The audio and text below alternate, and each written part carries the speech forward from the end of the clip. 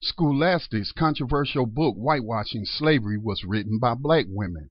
This is a Black Talk Radio News report from behind the enemy lines of USA Inc. Today's date is January 19, 2016. Scholastic is the world's largest publisher and distributor of children's books and a leader in print and digital educational materials for pre-K to grade 12. The American-based publisher was taken to task by critics for publishing a book depicting enslaved victims of George Washington as happy and in a celebratory mood as they baked a cake for the despicable first president of the USA. However, the authors, two black women, Ramin, Ganeshram, and Vanessa Brantly-Newton, have largely escaped scrutiny for their decision to put together such a horrendous book for children.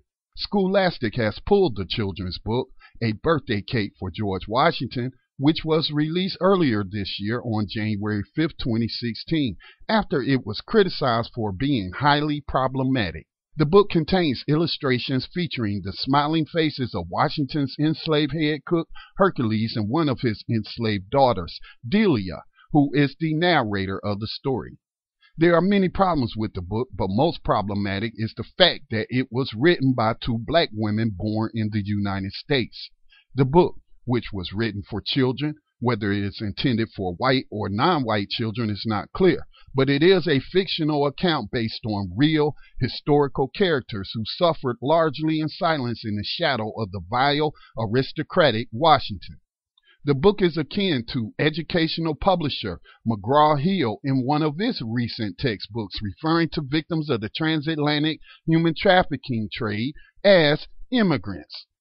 The book displays the main characters as happy, smiling black people, apparently content in their condition of slavery, imposed by one of the greatest hypocrites this country has ever known.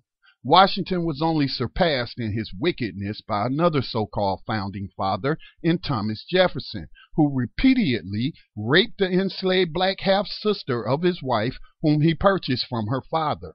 Writers and historians have also whitewashed and romanticized the enslaver-enslaved relationship between Sally Hemings and the adulterous Thomas Jefferson.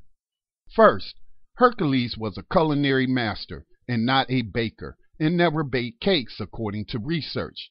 Therefore, it is highly doubtful the enslaved man would bake a birthday cake for George Washington, let alone be happy about the task. It was more likely Hercules cursed the day Washington was born and probably spat in the daily food he prepared for his captor and his guests. It was his son Richmond that worked with Hercules in the president's house kitchen and not his daughter Delia. The plot of the story centers around Hercules trying to scrape together ingredients for a birthday cake for the first president and trying to determine if he can bake a cake without sugar. It is only after 8 pages in does the writer reveal that Hercules is in fact a slave, and the story does nothing to convey the full meaning of the word. The story mentions that Hercules was well dressed, liked entertainment, and wandered the streets of Philadelphia at times. The story, through the illustrations in the book, continue to show a smiling, happy Hercules, which many people find disturbing. Vanessa Brantly-Newton, in her artist notes that comes after the story, states, "While slavery in America was a vast injustice, my research indicates that Hercules and the other servants in George Washington's kitchen took great pride in their ability to cook for a man of such stature. That is why I have depicted them as happy people. There is joy in what they have created through their intelligence and culinary talent." This is absurd.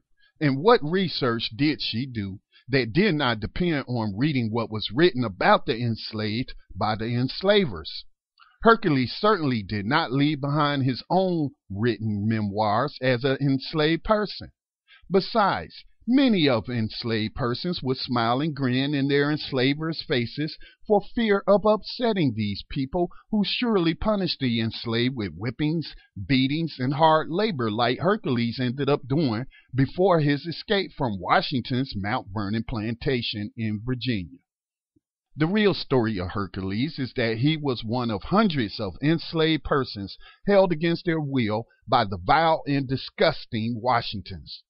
Hercules was one of the 9 enslaved persons held by George Washington who were illegally rotated back and forth from Philadelphia to Mount Vernon to keep them from residing in the city for 6 months, which, according to the laws of Pennsylvania at the time, would then grant them the right to free themselves from their enslaver.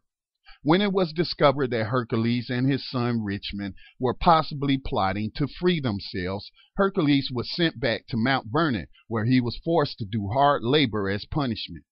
It was from Mount Vernon that Hercules would eventually escape his enslaver, George Washington.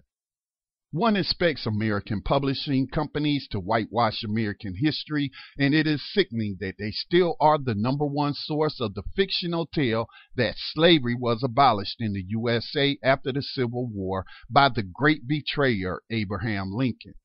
The Senate passed the 13th Amendment of the U.S. Constitution on April 8, 1864, and it passed the House on January 31st, 1865, which was mere months before Lincoln's assassination.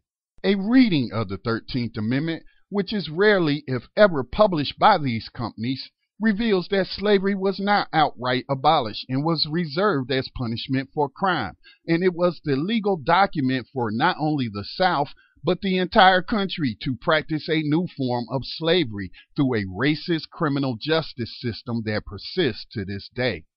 What one should not expect from black people in the USA is for them to participate in that whitewashing and brainwashing of children about the history of the United States and its many despicable historical figures.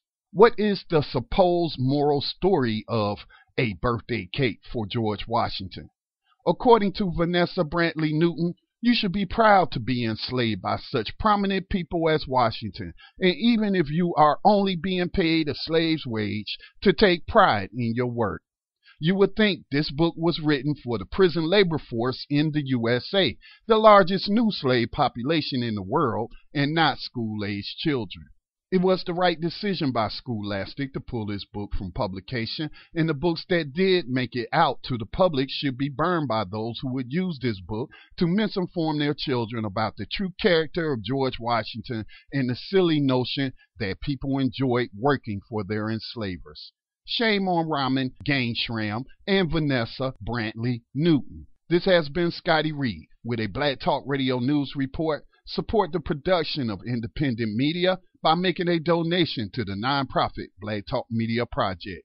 For more information, visit www.blacktalkmediaproject.org.